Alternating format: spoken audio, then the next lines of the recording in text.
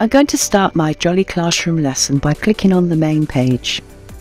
This will bring me to the 3 steps of Jolly Classroom, and in step 1 I'm going to select my lesson for the day. It's in group 4, but before I start my lesson I'm going to look at the downloadable resource to see what it contains and also how I can use that in my lesson planning. I'm going to start my lesson and I'll go to the drop-down menu that contains all the activities within the lesson. I'm going to start with flashcards, as this is a way the children can revise all the sounds that we have previously done and the new ones. Plus there is a bar at the bottom indicating my progress and tips and guidance for teachers. I can move on with the flashcards and pause on any of the tiles so the children can read the grapheme and say the sound. The next activity is listen and write. Children are using their skills here to listen to the sound and using the tiles on Jolly Classroom write what they hear, and they can check, and also it's a good opportunity for emerging handwriting. And the sound here is A, and the children have previously learned this sound, so we're constantly consolidating and constructing children's knowledge. The next activity is the story.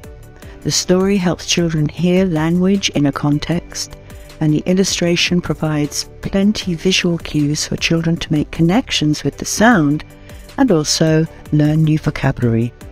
Here we have tie, magpie, but we also have fly and butterfly that have the same sound, and we'll explore those spellings when we move into the other steps. Moving on to the actions. Children need to be reminded of the actions, and here we have a multisensory approach to the actions that children can hear, see, and the kinesthetic movements. This appeals to the emerging learning styles within your classroom.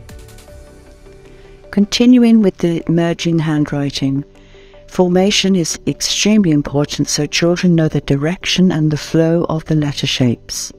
Here they can follow the cursor, do air letters, and make that hand-to-eye coordination.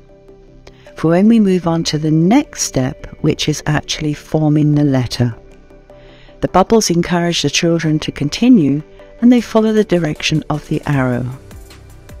This transposes well for when children have the skills to write on paper. And here, the children are reminded not to forget the dot on the I. Is the children's blending skills and also how many sounds there are in each word. As we move on to segmenting, children will hear the word untie, they will drag the graphemes to the box, and then it will self-check. If it's correct, the box will turn green. Children can listen to the word again, and for this activity I've used the tools so that the children can put the dots underneath the words so that I know how many sounds they can hear.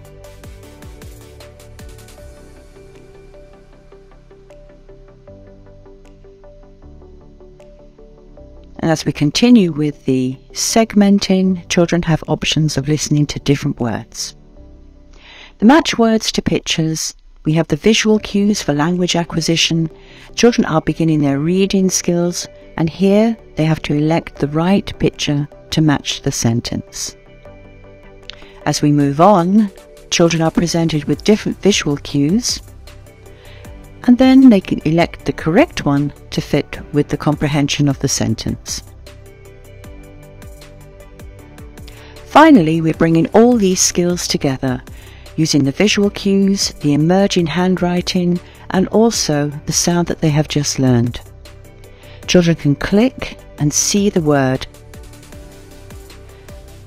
This is a multitask activity where children are reading, writing, using their knowledge of the word, and also developing their vocabulary.